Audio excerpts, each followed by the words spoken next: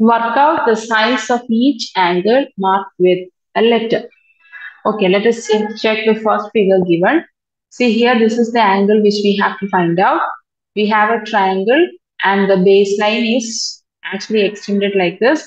And so we can use the exterior angle theorem, right? This is the exterior angle of this triangle, which will be equal to the sum of the opposite internal angles. These two are the opposite internal angles for this exterior angle. So here we can write y is equal to 68 plus 35. That much degrees we will get. So we will get it as 103 degrees. Next, let us do the next part, B part of the question. Here, this is the angle which we have to find out. Here, for this triangle, this line, this XZ side is extended. So this is an exterior angle. Here also we can use the same theorem. Exterior angle is same as the sum of opposite interior angles. So here, in that question, y will be equal to 81 plus 67 degrees. Okay, when we add, we will get it as 148 degrees. 148. Okay. Then the third C part.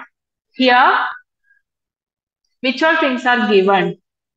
Okay, a triangle and the baseline is again extended like this. See, these two sides are equal. That is the meaning of the symbol. These two sides are equal. And so, we know this is an isosceles triangle. And in an isosceles triangle, these two angles are equal, right? Because these two angles are opposite to equal sides. So, these two angles are equal.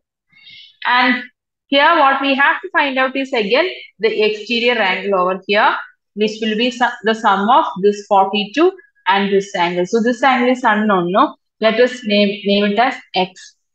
Okay. Now, in order to get the value of x, let us use angle sum property of the triangle. Angle sum means angles of a triangle when added, we should get 180 degree. So 42 degree plus x plus x, we need 180 degree. So x plus x, 2x. So 2x is equal to, when this 42 goes to the next side, it becomes subtraction because the 42's operation over here is addition. When it comes to the next side, it becomes subtraction. So we'll get it as 138. And 2x is equal to 138. Okay. And so x is equal to, when this 2 is taken to the next side. Here, 2's operation is multiplication. When it moves to the next side, it becomes division. So, 138 divided by 2. So, we will get it as 69 degrees. Thus, we got x as 69 degrees, right? We got the value of x. Now, actually, without using the exterior angle property, we can find out the value of y.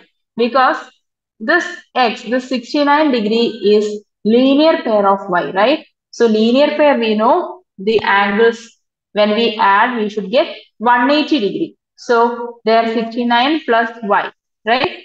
See, 69 plus y, we should get 180 degrees. So y will be 180 minus 69, right?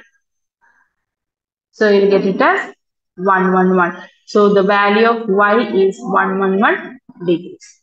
Hope all of you understood. Thank you.